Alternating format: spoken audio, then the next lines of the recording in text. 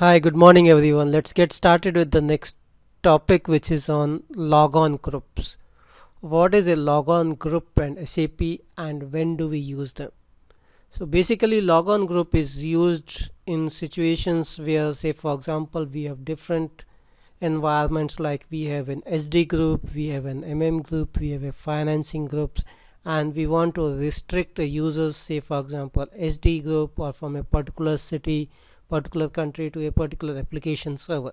So we will create a logon groups in the system, and people who are coming from that location or that area is restricted to logon group. Say for example, if people coming from SD is going to one application server, people coming from MM is going to another application server, people coming from Chicago is going to one application server, people coming from New York is going to another application server. So during these situations we create something called logon groups.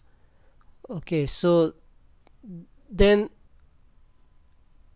other situations, like for example, if we have a heavy load, we can say background jobs is going to other logon groups. Things like RFC is going to other logon groups.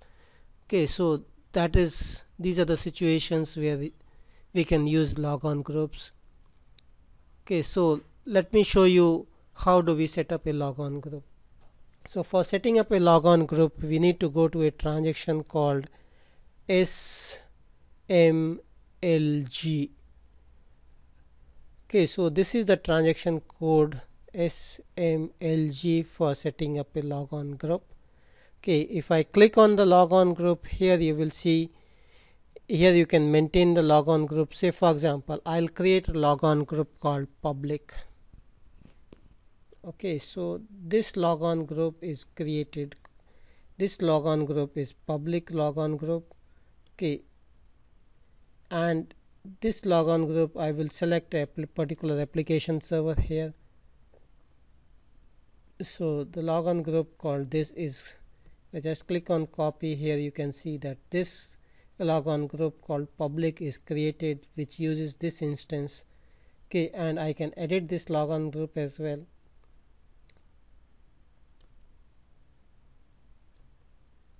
Okay, then these are the properties for the logon group, like assignment, whether it is the RFCs is using this or instance dependent, and we can check whether this logon group is it working or not.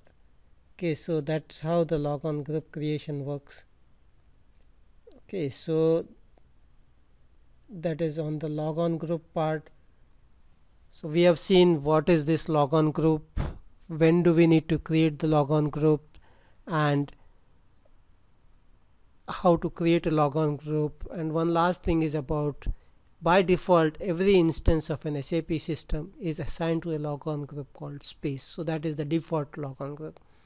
Okay, so that is what I wanted to share in this particular training session. Thanks for joining and have a nice day. Bye bye.